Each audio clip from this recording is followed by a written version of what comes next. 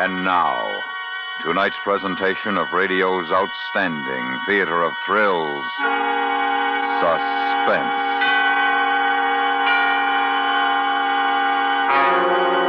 Tonight, we bring you a story about a man whose name was synonymous with death. We call it The Groom of the Ladder. So now, starring Hans Conried, here is tonight's suspense play, The Groom of the Ladder.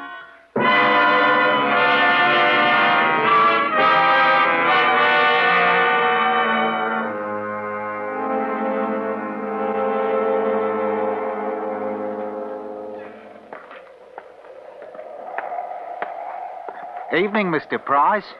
Evening, William. Oh, it's cold enough. Hard day for you, Mr. Price? Well, I must say I'm fair wore out. What you need is a bit of the old warming for the cockles. True. It's cruel work for a man in this weather. You up down to the Blue Ball, Mr. Price. Have yourself a dollop. Oh, I thought of that, but I happen to be a little short of funds tonight, William. I wonder... Oh, have one for me, Mr. Price. Oh, that's very nice of you, I must say, William. Very nice. Good night. Good night, Mr. Price. My kindest regards to your wife, Mr. Price. Thank you, William. Ooh, what a dirty dog. I hope they give him what for at the Blue Boar.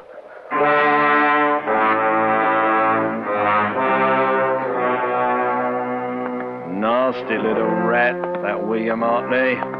I've got to keep an eye on him. Hartley. What right's he got to look at me like that? I know what he's thinking. Get my job. For a chance of that, I'll see him turned off first. God, I got a thirst.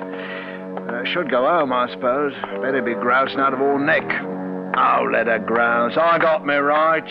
Blue ball for me.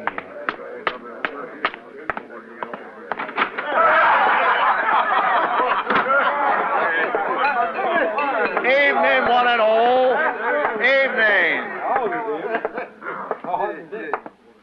Evening, Mr. White, Mrs. White. Mr. Lowe. Oi, Brenny, you spry as ever. Hey there, what's this all about? Somebody dead?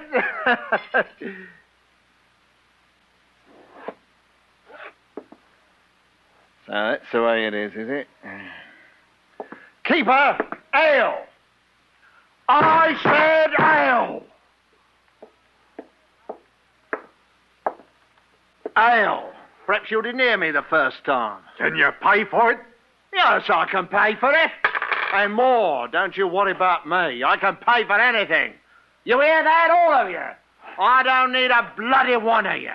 You'll all come to me one of these days. I heard the watchmen are out looking for somebody. He don't pay his debts and he's going to Marshalsea prison for it. Who said that? Who said it? I wonder who's going to get Jack Ketch's job when he's out of office. Who called me that? My name's Price. John Price. John Price. John Price. Hear what I say? John Price. I have such an horrible pain in my throat, Mr. Ketch, dear. Do you have a cure? Got any old clothes for sale today, Mr. Ketch? Shut your faces, a lot of you. Stop! I'll do you a mischief, that's what you hear. You stop it. That's enough. There'll be none of that in here. If you want your ale, come over to the table and drink it. Otherwise, out. Well, I'm sorry I lost my temper. I'm sorry, I'm just very tired tonight. Accept my apologies, Keeper. I don't accept nothing from you except your money. I have to serve you, my charter says so. But no trouble from you, or out you go, and that's a fact, and don't forget it.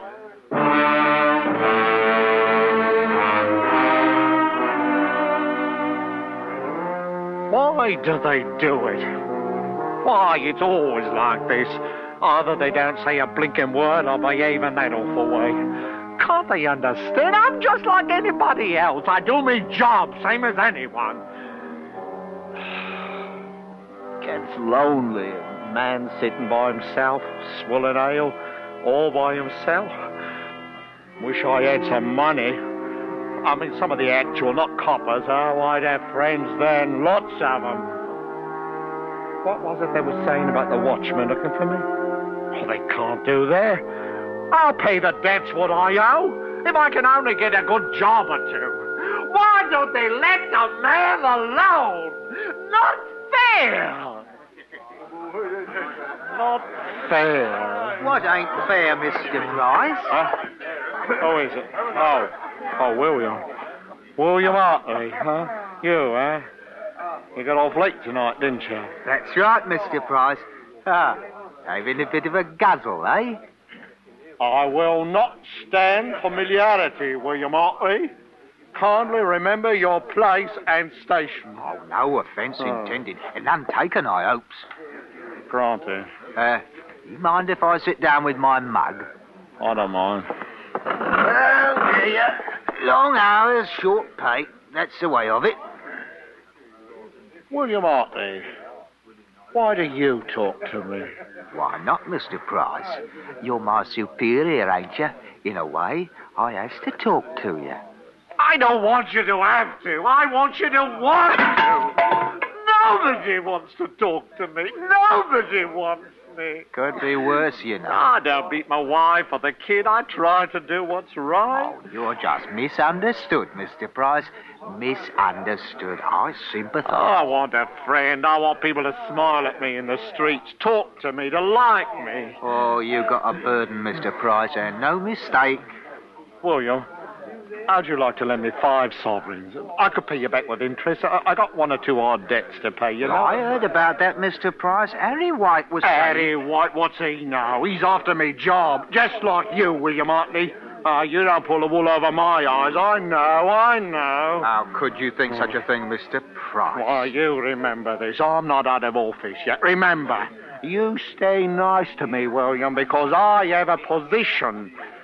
Now, how about a couple of sovereigns? I know you got it, so there's no use to know. Well, I'd like to oblige Mr. Price, so help me I would, but my wife's expecting again, and you know how it is with another mouth to feed. How about a copper's worth of ale, then?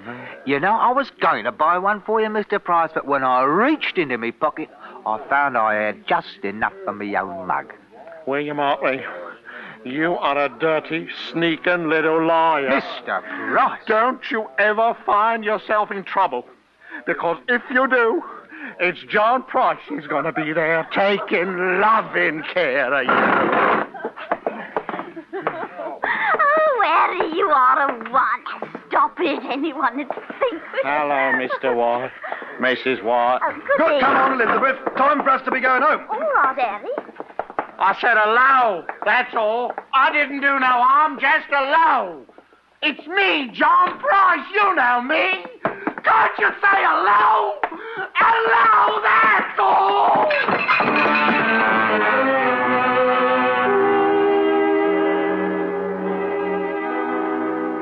William Hartley, he come to the Blue Ball to laugh at me. That's how he gets his pleasure. They all do. And when I get home, it's going to be the same. Oh, I wish I was dead.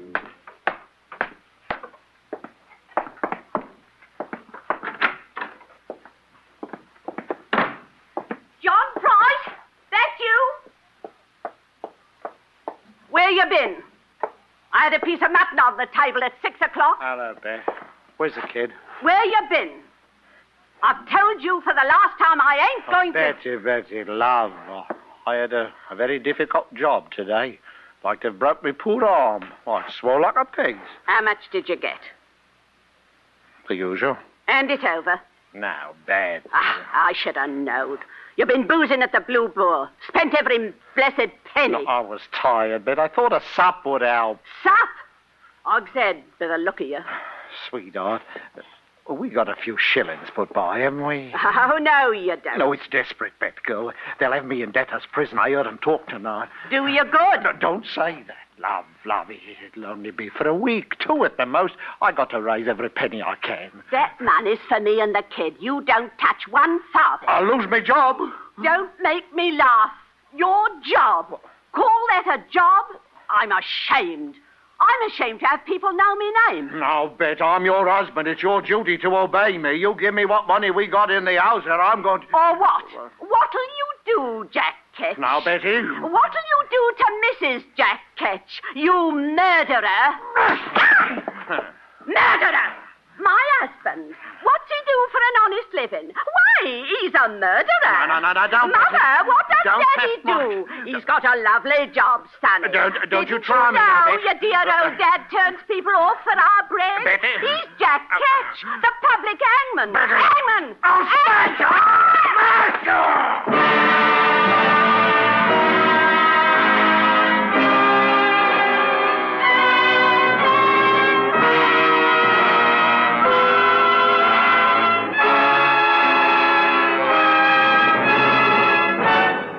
You are listening to The Groom of the Ladder, tonight's presentation in radio's outstanding theater of thrills, Suspense.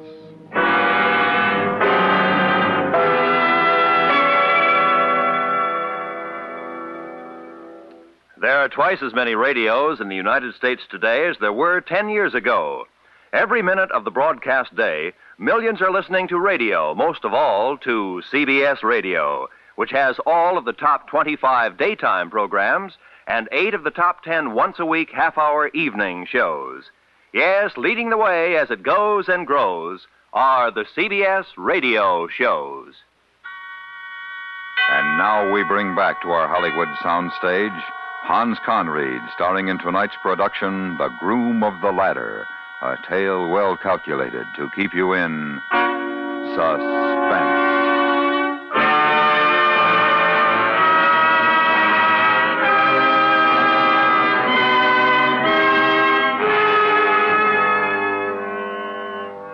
I suppose it was wrong to beat her like that. But what's a man to do? So, what with my debts and what I done to Bet, here I am in Marshalsea Prison. Not the first time I've been here, but what a stinking hole. All of us together, the muck of London. Men, women, and dogs. There's one lad, though, that ain't so bad. He come in yesterday. He's got learning. A gentleman, you can see that. Thomas Lovelace, his name. He's in debt to his eyes. £2,000. I'll be here until I rot, Price. Oh, I wouldn't say that, sir. There's always hope. You've been here before? 3 times, sir. This is my 4th. And always for debt. Of course, there was the matter of my wife, Betty, this time. What did you do for a living, Price? What's the matter? Hadn't you noticed? The others there, they never talk to me. Hadn't you noticed? Not particularly. I'll tell you why. Because I was in the employ of His Majesty. In service to the Crown. That's why. That's why they don't talk to you? Well, I suppose you won't either when I tell you. You'll find out in a day or so anyhow. What's the use? I'm the hangman. Hangman? But I thought that Jack Ketch... That's what they call me. Oh. I thought so. Go on, sir. I won't trouble you. You're a gentleman.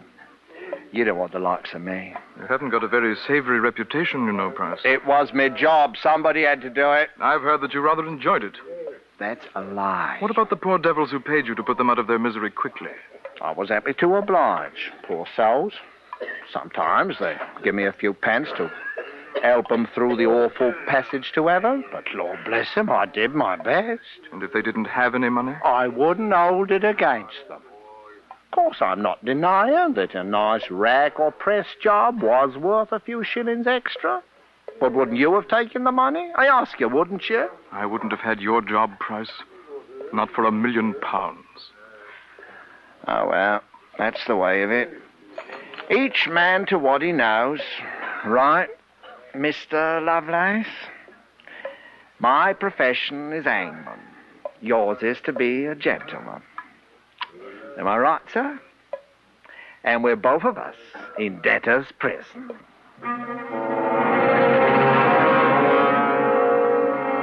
Well, that gave him something to think about. He wasn't so high and mighty after that.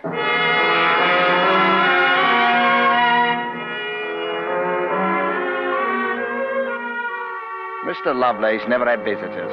I didn't either. That is, not till one day, 3 months after I first come here. And it was William Hartley. And I didn't like the nasty weasel smile on him.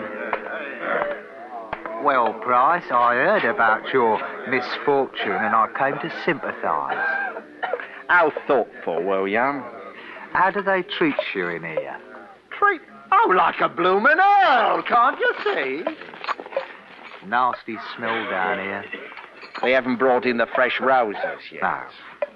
What about your debts, Price? Any luck? No. It's only a matter of £5. William Arthur, you did you come here to help me? You're going to lend me the money. Have I misjudged you, William? Good friend. No, you haven't misjudged me, Price. I didn't come here to lend you nothing. I come here like a good Christian to see you had your health and spirits. And I brought you a prayer book for your poor soul to feed on. Oh, blimey. Change your ways, Bryce. Change your ways before it's too late. I'll change the shape of your head. I'm going to turn you off proper, Mr. William Hartley. Let him go! You hear me? Let him go! Get away from him, Mike! Stop it! Have you gone mad? You know what they'll do to you for this. You shouldn't have done that, Price. I won't forget. You'll pay for that.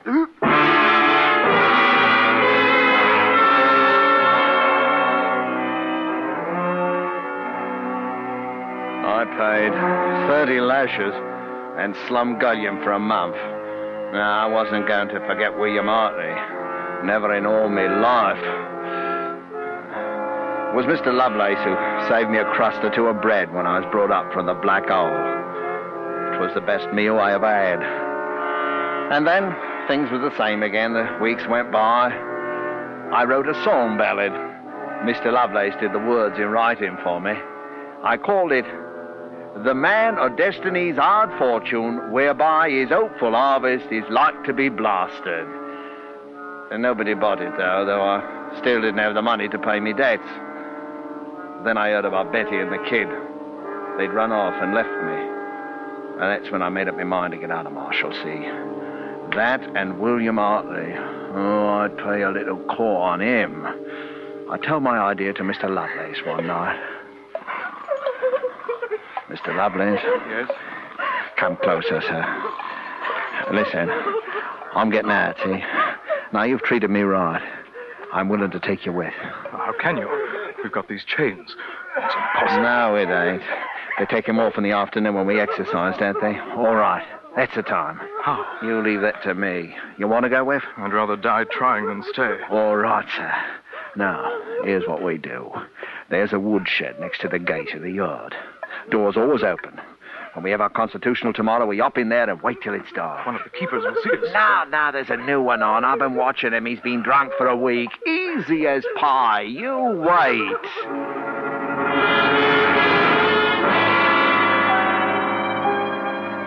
We did it. Stayed hiding behind the wood till night. Felt funny without the chains on after so long. And then about 10 o'clock, we started out of the shed. I took a thick stick from the wood pile.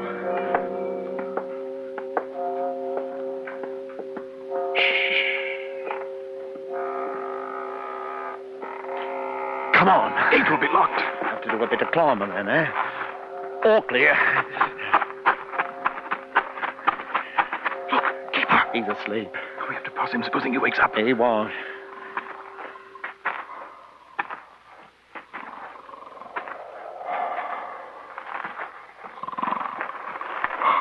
Look, he's waking up. Hurry up now. Give me an hand up first, and then I'll pull you over. Right. All right. Now, give me your hand. There. Up you come. And there's London. Ain't that the loveliest sight? William Hartley's out there in it. Come on.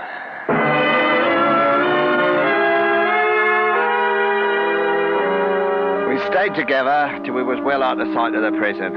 And then Mr. Lovelace said goodbye. I'll leave you here, Price. I can't thank you enough for helping me. We shan't meet again, I suppose. But I'll always remember you. Goodbye. And he went his way.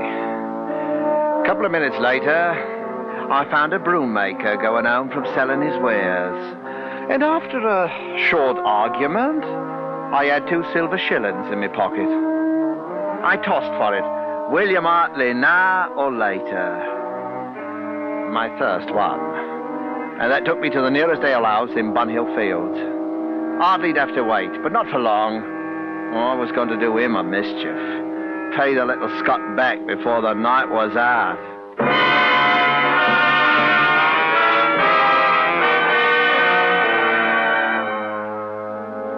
It was 2 hours later that I left the alehouse with a lovely swishing in my belly and happiness in my head. Funny thing, I couldn't on the life of me remember what I had to do. But there was something. Oh, his groans was dreadful for to hear, as the stones they pressed upon him, and Jack stood solemn, not shedding a tear, when the... Hello's there. It's me, Elizabeth White. Is that you, John Price? I thought you were in Marshalsea. Elizabeth White? Well, I never. What you doing in Bunhill Fields this time of night? Well, I had an order of gingerbread to deliver. No. You frightened me. Oh, me Oh, I'm all right, you know that. Well, I've had 1 or 2, but nobody can say John Price can't behave like a gentleman. You are wicked. I wish I was married to a sweet woman like you, Elizabeth.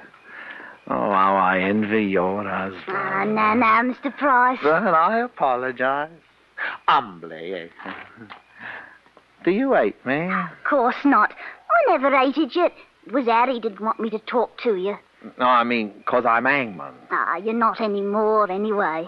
I'm really very gentle at heart, you know.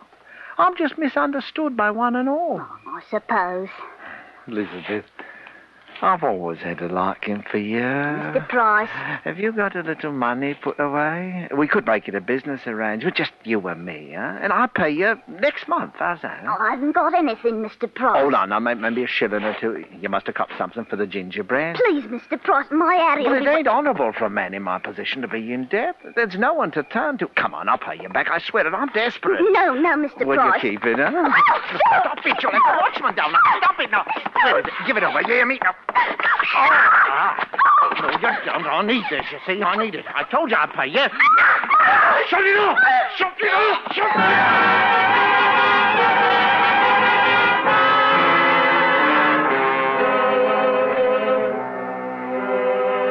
Well, here we are again. Newgate this time. The watchman got me. But he was too late for Elizabeth White. I'm afraid I done her in, poor soul. I'm to hang for it, so there you are. I can hear them coming for me now. God, I'd like a last swig of something to see me on my way.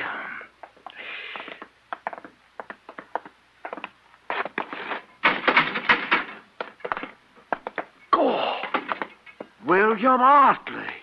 Are you ready, John Price? You nasty little winkle. You mean you're the hangman? I am. God block. I was coming back to turn you off, you maggoty worm, and I forgot, or you wouldn't be here now. I bear you no malice, John Price.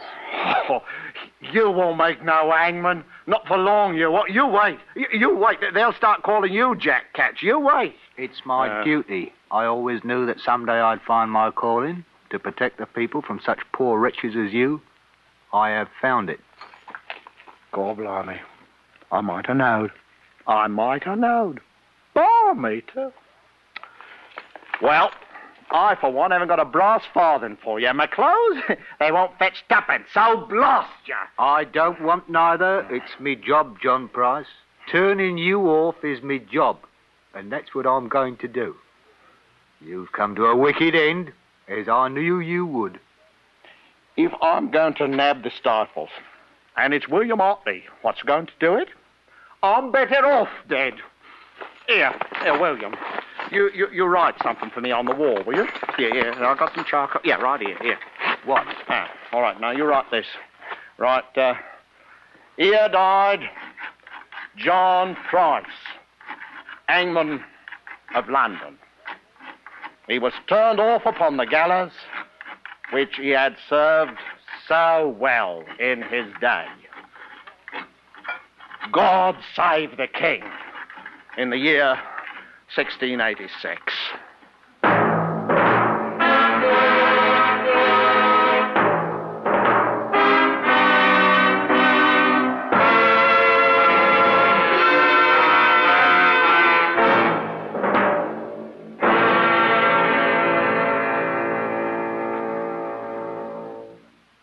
Suspense, in which Hans Conried starred in tonight's presentation of The Groom of the Ladder.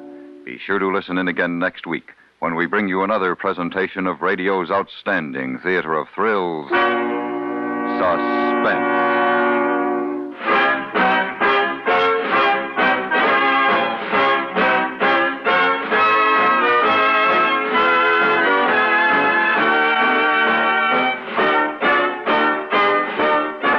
Suspense is produced and directed in Hollywood by Anthony Ellis, who also wrote tonight's script.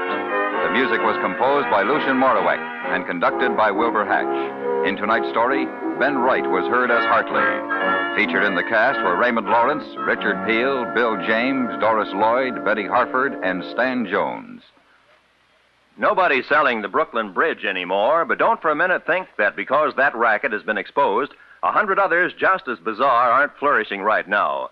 Underworld characters who want an easy buck and aren't fussy how they make it are endlessly inventive in that way. Fortunately, the agents of the FBI are even quicker and shrewder in their counter-efforts to foil their plans and ferret them out of hiding.